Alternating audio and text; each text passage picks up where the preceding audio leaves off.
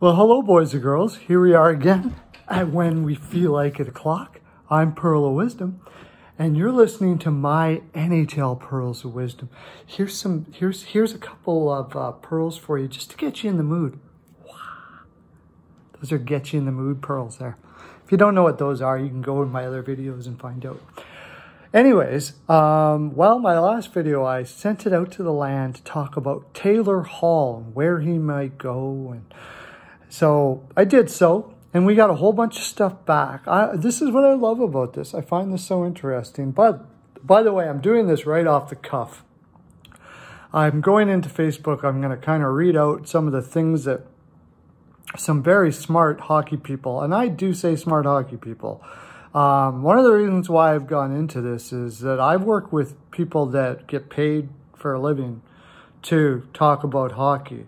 And I find that there's great hockey minds there, but there's also just great hockey minds that do regular jobs and love the game. And I've learned a lot from everything. When I first started doing these videos, I kind of did it in this sense, like I thought I knew something. And in a way I do. I will admit that. I do have a BPAL Picks. You can go to our Patreon, or you can go over to BPAL Picks, check out what we do on YouTube there. And I help people gamble on hockey, and they make a lot of money. So I do know I do know a lot about hockey, but I'm just nowhere near the only one that knows a lot about hockey. There are plenty of people out there. So I sent it out to a whole bunch of people. The Columbus Blue Jackets, a representative, I like to say, from the Columbus Blue Jackets, came back and said that he believes the Coyote he believes that Hall was not something that would be good for them.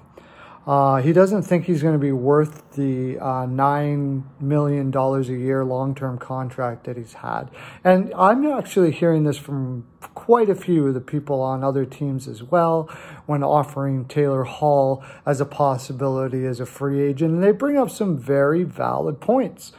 I said, I asked him, who would you figure would be better? His reason for it was that he's only had 3 years above 80 points in 11 seasons. He had 89 points in the 1 year when he won the Conn Smythe, I believe, or the Player of the Year. He always been playing fragile, even more now. So he's hurt a lot, he mentions. In the last 3 years, more so than before. He appreciates wanting to make a splash, but he thinks they can do better. So I asked him, well, who do you figure you could get better for $9 million or less out there? I'm basically saying here, Taylor Hall for $9 million. There aren't many left wingers that can play as well as Taylor Hall. I do take into consideration his injuries. That is definitely a risk. But a difficult player to find at that can play at that level. He said there's only 3 years that he had 80 points or more. Well, tell me another left winger that's done that. There hasn't been too many. There have been some, but try getting them. It's very difficult. So anyways, I thought I asked him that question, and he said, I believe the Coyotes had a better record without him. That's true. Besides being frequently injured, he's been called out on occasion and seems to be a cancer. This is a guy who knows his shit. In Edmonton, I'm from Edmonton, when they traded him on the ill-fated Larson trade, they said that they wanted a different voice in the room. They'd rather have McDavid's voice in the room. Now, if you read between the lines there, you could say that maybe Hall's voice in the room wasn't the greatest thing. There has been lots of talk of Hall being kind of like a alpha male personality that's like a grrr, and he can be very shameful to his teammates and uses a lot of tactics that are quite often not appreciated in the room. So see what I mean? Very knowledgeable people here. Fair. And then I said, fair enough. I think using the $9 million differently may be a better idea. He said Brendan Dillon for $4.5 million. Maybe getting Brendan Dillon in that defense. I'm not sure that defense needs to be upgraded that much. And I'm honestly not as huge a fan of Brendan Dillon as he is. But let's look at it from the perspective that a lot of people do. They think people think generally that Brendan Dillon is a solid defensive defenseman. And they could add that to their roster at 4.5. Or Eric Gustafsson, getting him for $3 million. I think you could get Eric Gustafsson at $3 million. I happened to mention after this to him that I think Trotz would lose his mind having Gustafsson on that team. Gustafsson is poor defensively. And that's really what his issue has been. He does provide a lot of offense. I'm not sure you need that with Seth Jones and Werenski already on that team. Murray plays a pretty good defensive. So I'm just not sure that those things are necessary for that team. While the Leafs could unload Kerfoot, 2 years remaining at 3.5, I suppose as well. Again, I don't see these as upgrades on their roster, as basically just adding more depth.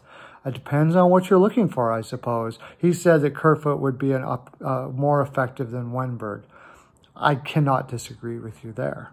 That's for sure. So anyways, his point was really that he wasn't a huge fan of taking on Hall. So we have no offer there for Hall. We went on back and forth. It was very interesting. I'd go over to that Columbus Blue Jackets Facebook and see some of the fine comments that are there. It was really good. I tend to disagree here. You can tell me what you think. I think if they could get Taylor Hall, I think that they'll be calling him up. I think they'll be calling up his agent and saying, hey, what would it take to come over here? I mean, after losing Panarin, they should have the same kind of cap room to be able to bring over. They were offering Panarin apparently the same as they were at the Rangers. I admit, Hall is not Panarin. I wouldn't want to pay him more than $9 million. But if I only had to give up a third or a fourth round pick to give it a shot, and if it doesn't work out, trade him to another team. Now, again, I've had a few more questions. I did mention it in my other video, but I'm going to mention it again. Because we're going to go over to Montreal here, who had some other fine people that were mentioning some ideas about Montreal Canadiens taking Taylor Hall or having a shot at him. And one of the people said that you would not need to offer any package for Hall because he's a UFA. Not necessarily so. The person with the rights of an unrestricted free agent can offer that free agent an $8 million, 8-year contract, No other team can do that. That is something a lot of people don't know. This is the reason why teams trade for the rights of players that are UFAs, because they want to offer them that extra year, which can be a lot. We're talking about $9 million a year here. And $9 more million is huge. So it gives you more bargaining power compared to other teams that will go after him as unrestricted free agents. So say you gave him a third or a fourth that didn't work out. Ask him where he wants to go. Call around. See if there's a team out there that would be willing to give you back your third or fourth and give him the 8th year. See what I'm saying? So that came up. The reason why I brought that up is that came up in the Montreal Canadiens conversation I had. By the way, I didn't have any comments on my actual video.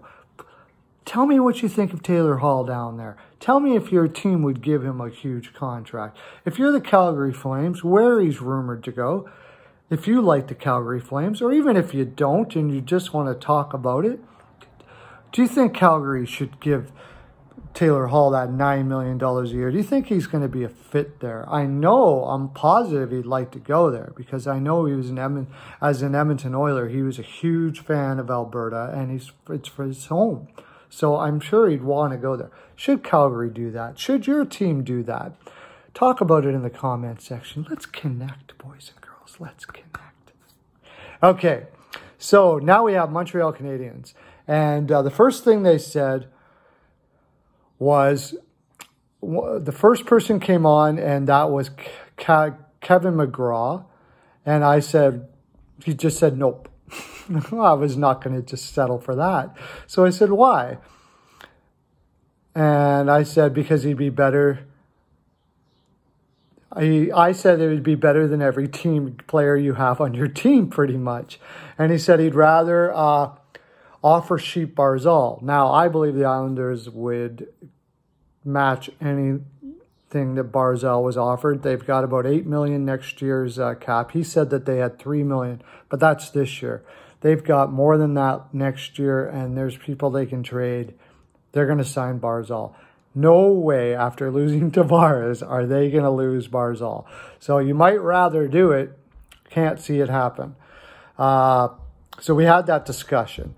Then another person came on and said, yes, I think Taylor Hall would be great. I'd love to have anybody that can score. Absolutely. So that, I agree with that. So we go down here a little bit, and it says,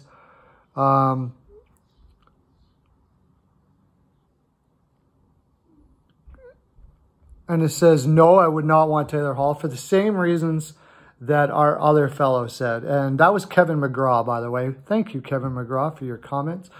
No way would you want Tyler Hall for the same reasons. Injury prone, talk about a cancer. I'm actually surprised that it had got around the league so much and got around with the fans so much that he was somewhat of a cancer in the room. And you can certainly make a case for that. He was from Edmonton. They don't do crap. He leaves. They still didn't really get much better, but, I mean, they didn't get much worse either. Then he goes to New Jersey, and they don't improve all that much. The 1 year they did, he kind of carried him on his back. And that's the kind of guy he is. He's a raw guy. But from what I understand, when things start going south, he gets really irate. He hates to lose, and he takes it out on his teammates. That's the buzz. Not sure if that's totally true, but I haven't heard anybody say that's not true either. And it's been out there quite a bit. Enough that Facebook people that love the game have heard it. So, I mean, could be something there. As far as the injuries are concerned, valid concern as well. Again, what I'm saying here with Taylor Hall is I'm not sure you're going to find a better winger out there too often. And I think in the end, he's going to get his 9. So that's Montreal. Montreal saying they don't want him. One person says he does. Blue Jackets saying they're not sure about it. What do you guys think? Do you think Montreal should pony up the money here? Do you think the Columbus Blue Jackets should pony up the money? Who else should be out there that could pony up the money? Talk to me. I'm going to post this on Facebook back to these guys. They can tell me more. We can have more discussion about it. I want to give them all a shout out because they're fantastic. And if I missed anybody in these conversations, please let me know. Oh, it's Cecil Cripps. Oh, that was the other thing. I'll talk about this too. Cecil Cripps said that they don't have a center for him. And I would say, well, you can find one still. Montreal would still have cap. But right away, there was Colin B. Crew who said, yes, we do. We have Suzuki. And I do agree, Colin B. Crew, that Suzuki is going to be ready very soon. I think that guy's a beast. He's going to be a very good #1 center. How good, I'm not sure. But I think he's going to be a very good one. I think if Montreal is not going to rebuild, which maybe should be their best option, but if they're not going to, I would throw Taylor Hall a phone call, see what's out, see if he's willing to come here for the extra $9 million that you might pay him. Well, boys and girls, that's my full 42%. That's all I have to give today. Again, hit the bell, subscribe. I'll send you a My NHL Pearls of Wisdom necklace signed by me and helicoptered to your door, perlocoptered to your door by Hernandez or Melissa. Just that alone, I mean, that should be a reason to subscribe right there. Lots of people are hitting the like button. Hit the don't like too. We love you just the same. Everybody out there, get down in that comment section, talk to me, and have a great day. Lots of love to you.